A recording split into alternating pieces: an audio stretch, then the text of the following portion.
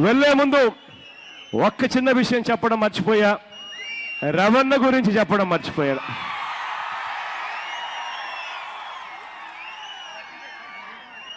రవణ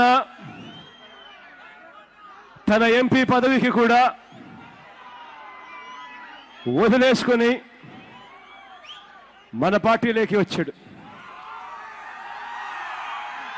రవణకు ఖచ్చితంగా మన పార్టీ అధికారంలోకి వచ్చిన తర్వాత ఖచ్చితంగా న్యాయం చేస్తాం. నా గుండెల్లో పెట్టుకుంటాను. జిల్లా నుంచి మొట్టమొదట ఎమ్మెల్సీగా రవణనే తీసుకొస్తాను అని కూడా హామీ ఇస్తా ఉన్నాను.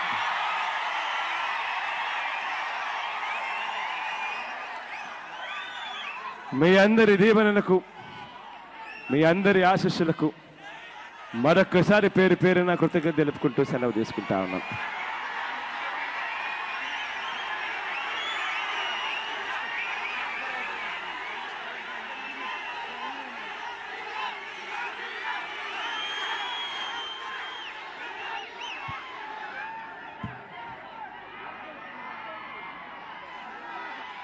ఇది ఇటీవల టీడీపీకి రాజీనామా చేసి వైసీపీలోనికి వచ్చిన అమలాపురం ఎంపీ పండుల రవీంద్రబాబుకు జగన్ ఇచ్చిన హామీ. గత ఎన్నికల్లో ఎంపీగా గెలిచిన పండుల రవీంద్రబాబు పేరు వైసీపీ ప్రకటించిన ఎంపీ అభ్యర్థుల జాబితాలో కనిపించలేదు. దీంతో ఒక వర్గం మీడియా ఉదయం నుంచే హడావిడి చేయడం మొదలుపెట్టింది. రవీంద్రబాబుకు జగన్ హ్యాండ్ ఇచ్చారని, దీంతో ఆయన తీవ్ర ఆగ్రహంగా ఉన్నారు, ఆవేదన చెందుతున్నారని ప్రచారం చేశాయి. ఇదివరకే ఆయన తిరిగి టీడీపీలోనికి వచ్చేందుకు సంప్రదింపులు జరుపుతున్నారని కూడా మీడియాలో కథనాలు వచ్చాయి. అయితే వాటిని అప్పట్లోనే రవీంద్రబాబు ఖండించారు.